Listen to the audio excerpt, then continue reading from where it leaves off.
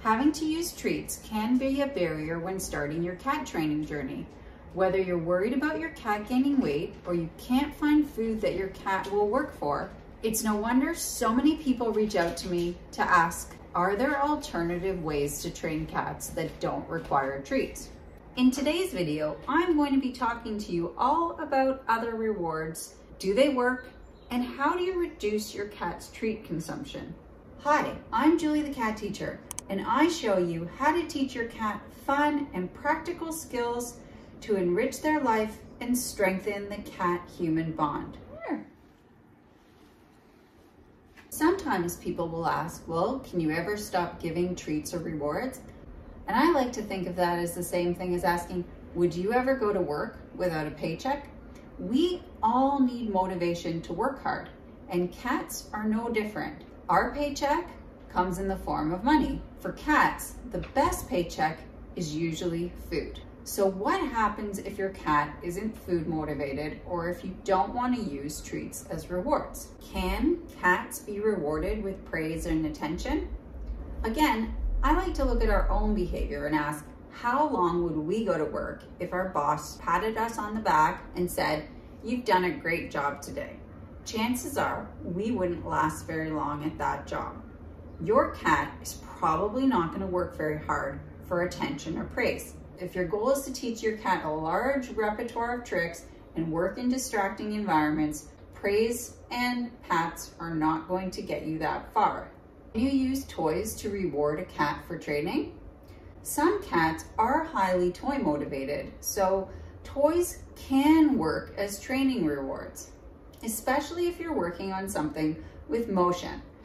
By getting them to jump over things, maybe your arm or your leg, to jump over objects, and then finally the reward is to chase their toy. One disadvantage of working with toys is it's going to get your cat amped up. So if you're trying to work on something where you want your cat to be calm and stationary, it's going to be harder to do that with toys. The other thing is that playing with a toy is going to take several seconds out of your training and take time to get your cat back into training mode. Let's put that on.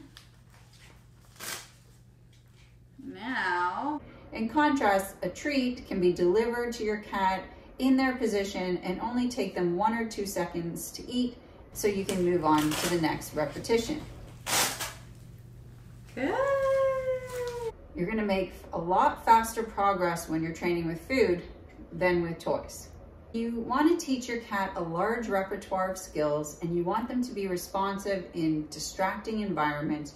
You are going to want to start working with food. The good news is every cat has to eat. So there's always a way that we can work on building your cat's food motivation and finding rewards that they will work for. When a cat isn't accepting of any other food, it's generally because of something that's going on with their diet. If you're feeding your cat dry food and leaving dry food out all day, that is going to ruin your cat's food motivation.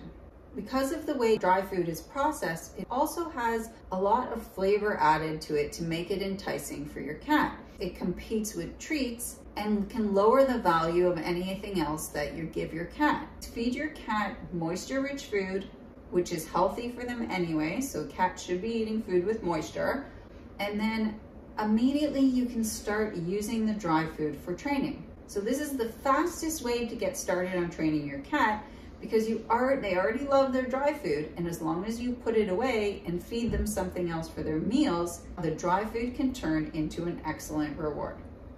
If your goal is to reduce your cat's treat consumption, using their food is also a great way to do this. When you see me tossing a treat when I'm training Jones, it's often just pieces of dry food, and I'm not giving him any special treats. If you're worried about weight gain, take a portion of your cat's food and start working with that. You can train with wet food on a spoon, or you can use the pieces of dry food. Another way to reduce treat consumption is not to reward every skill. It can often be better not to reward each time. Consider this analogy. When you go to play a slot machine at a casino, you don't win every round. but you're excited to keep playing because of the opportunity to win. Well, that's the same principle that we use in animal training. Our goal is for the cat to think that they always have an opportunity to win. As long as they do, they're going to work. The point is, you do not have to reward each time.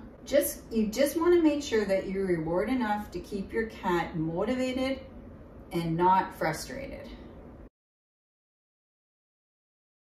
I often see people giving pieces that are way too large.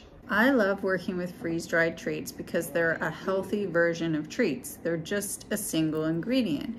But the other reason that I love working with them is because it's so easy to break them into tiny pieces. The other thing I recommend is try to deliver the food to encourage your cat to work a little harder for it. Who's being a bad boy? So you can be savvy about your food delivery so you get your cat to work a little bit harder to get the treat. In this example, I'm working with the snuffle mat. So after he gets his click, I drop the treat in the mat, or I bury the treat in there, and then it just takes him that much longer to get his reward. So I'm always looking at ways to make the reward go a little bit further so it burns his energy a bit more before he gets to eat the treat. When it comes to cat training, food is the best paycheck, but you can learn how to use food properly so you aren't giving your cat anything unhealthy or causing them to gain weight. Thanks for watching. Don't forget to click subscribe so your cat always gets their homework on time.